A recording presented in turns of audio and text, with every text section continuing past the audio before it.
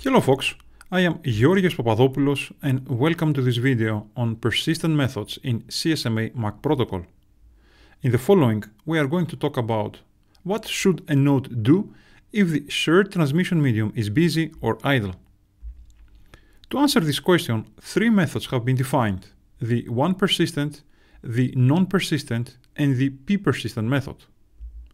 Let's start with the one-persistent CSMA method. Under one persistent method, when the transmitting node has a frame to transmit, it continuously senses the shared transmission medium, in other words, the shared channel, to check its state. More specifically, it checks if the medium is idle or busy. If the shared transmission medium is idle, the node A transmits its frame immediately.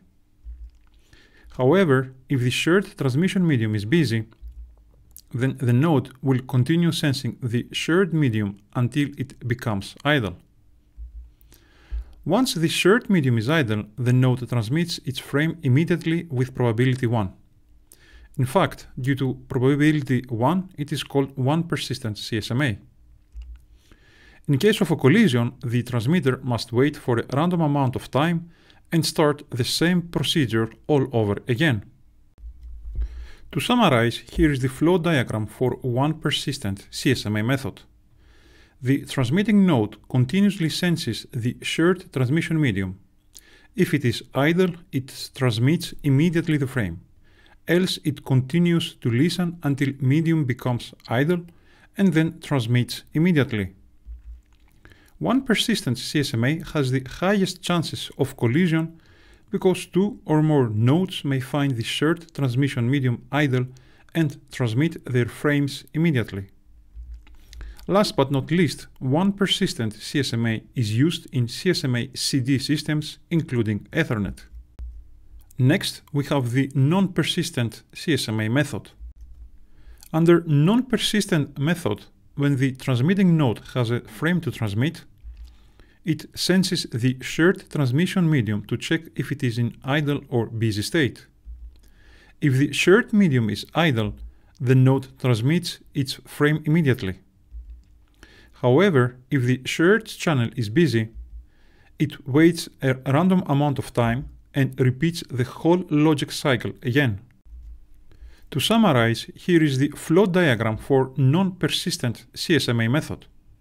The transmitting node senses the shared transmission medium. If it is idle, it transmits the frame. Else, it waits a random time and starts the same procedure again. The non-persistent approach reduces the chance of collision. Indeed, there is lower probability that two or more nodes will wait the same random amount of time and retry to transmit simultaneously. However, this approach reduces the efficiency of the network because the shared medium remains idle when there may be nodes with frames to transmit.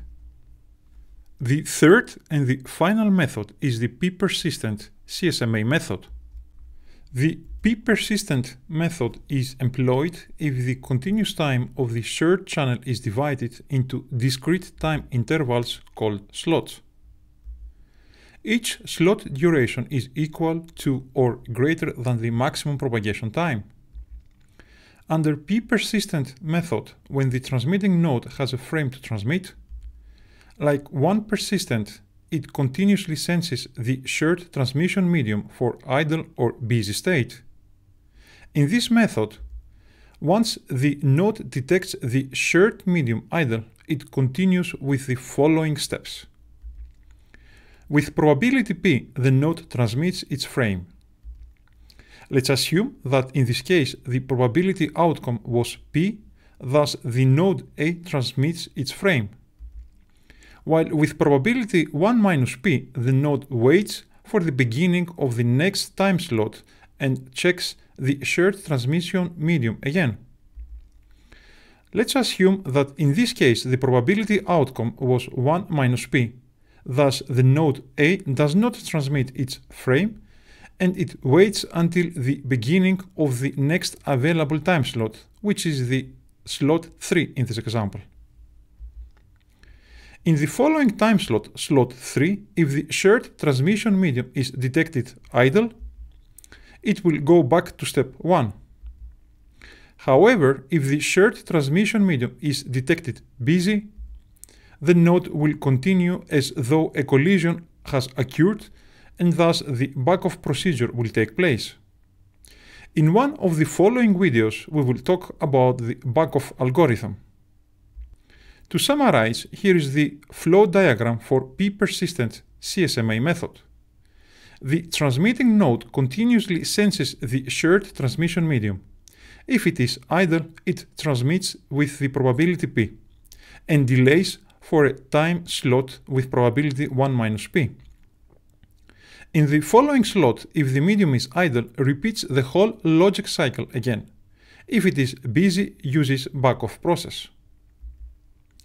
The p-persistent CSMA approach combines the advantages of the one-persistent and non-persistent CSMA access modes. Indeed, it reduces the chance of collision and improves the efficiency of the network. Finally, p-persistent CSMA is used in CSMA CA systems including Wi-Fi. And that's all, folks, on persistence methods in CSMA.